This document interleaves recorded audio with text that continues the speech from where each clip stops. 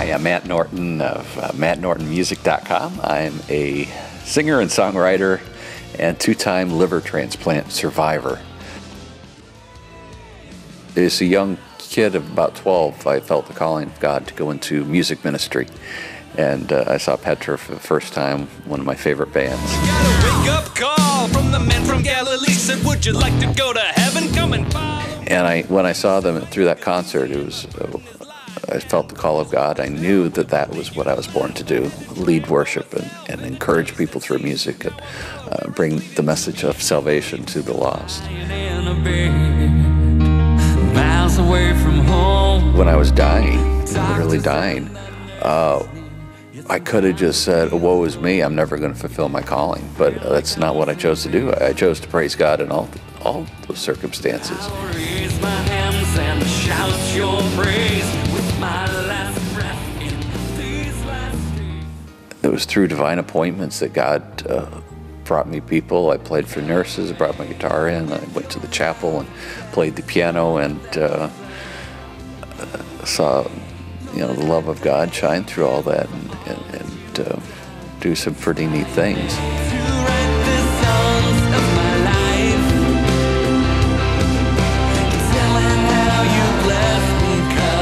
I went through a very dark time coming into that second liver transplant. The blood disorder, TTP, attacked my organs and my brain, and I suffered temporary insanity. And kidneys shut down, and I didn't hardly recognize myself because I was so swollen. And looking in the mirror, it's just, the confusion, the depression.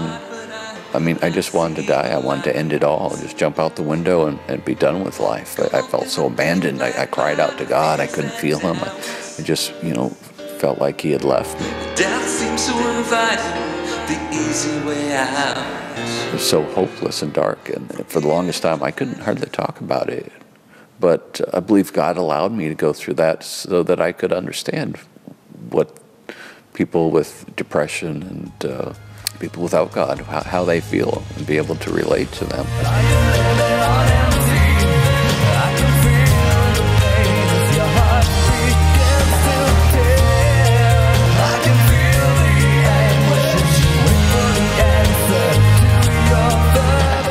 Today, I have my own business.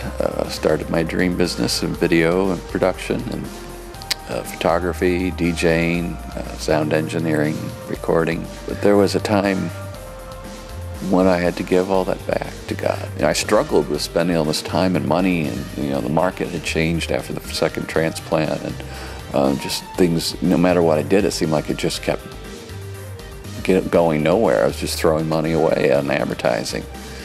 Finally I realized, why am I fighting with God so much? All I really wanted to do was record music and to lead worship. And, I have that opportunity in my church and in my home. And so I finally stepped back and I did that, and I started doing the things around the house that my wife wanted me to do. And I'm still struggling with this, but I know the game plan. I know what needs to be done. And it was after I started doing that I started having the blessing of God in my business again.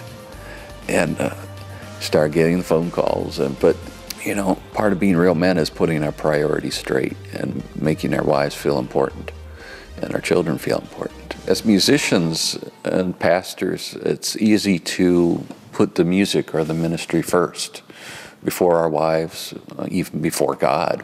It's easy to confuse the ministry with God, and they're not necessarily the same thing. Yes, God has called you, and you need to make a priority of His calling, indeed. And we need to get off our butts and do what God has called us to do. But as a Christian and as husbands, our first calling, and part of putting God first, is showing His love to our families and our wives and making them a priority. The way you hold me so tight, never leave you wanting more.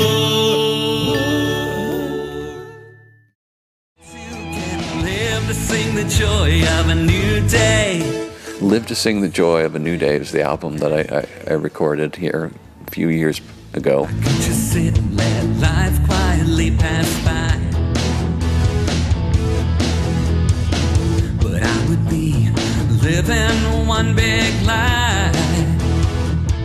You know, I don't always feel happy. I don't always feel joyous. There's days that I've been discouraged, especially in this last year, of not having the energy to do what I wanted, and not having the financial blessing that I wanted, or seeing the music go as far as I'd like to. But, you know, sorrow lasts only for a moment. The Bible says that joy comes in the morning. And we have an opportunity to praise God and to shine and amaze. That's where the real joy comes from. That's where the purpose comes from. And that's what being a real man is all about, really, is living for Jesus and setting an example for our kids, for our wives, and showing them what's important. And, you know, it's our trials and our struggles that really help form our faith and shape who we are.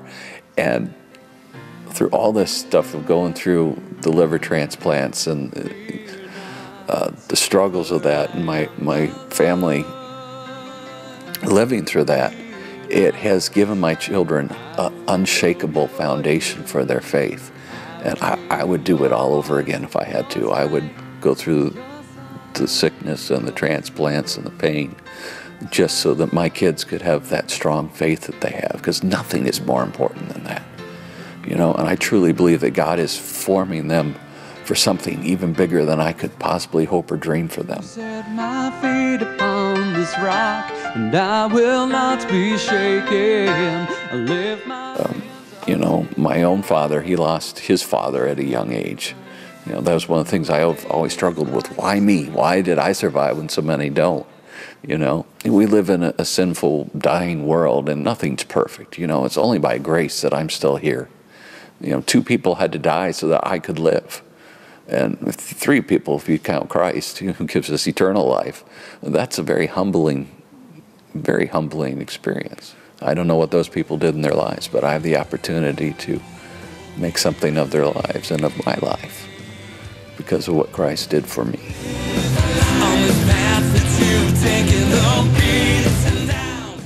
Let's step up to the plate. If I can do this, if I can praise God in my circumstances and find some joy here, I think that's the story. I mean, you too can shine and amaze. It's not just me. Get out there and serve God, man, because you don't know how good you have it, because He is going to do some great things through you. live to shine and amaze. Sing your glory on.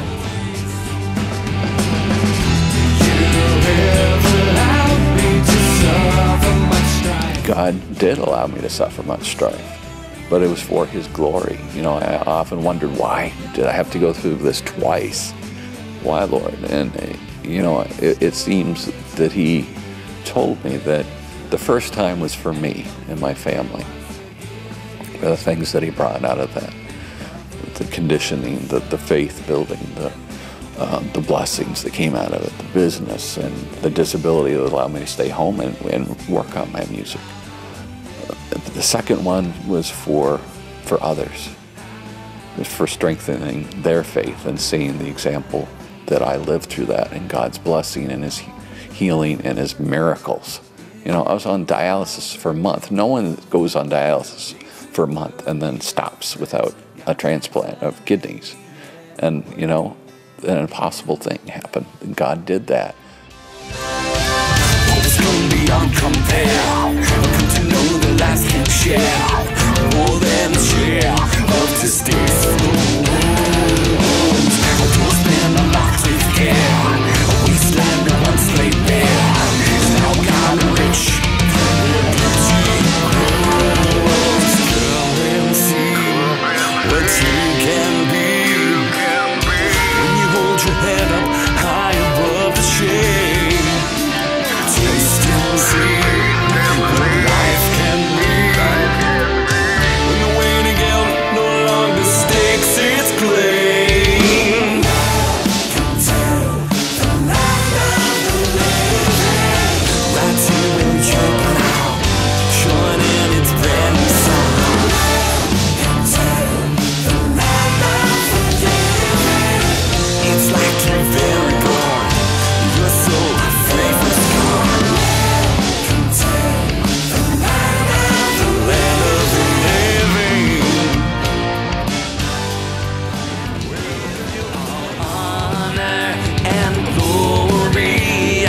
free.